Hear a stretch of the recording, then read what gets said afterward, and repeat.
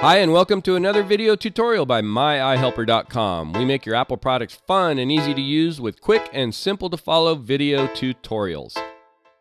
Today's tutorial is being brought to you by 358studios.com, providing you quality, high-definition media for your small business needs.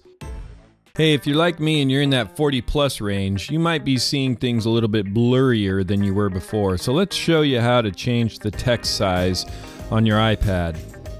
Go ahead and click Settings, and then let's go to General,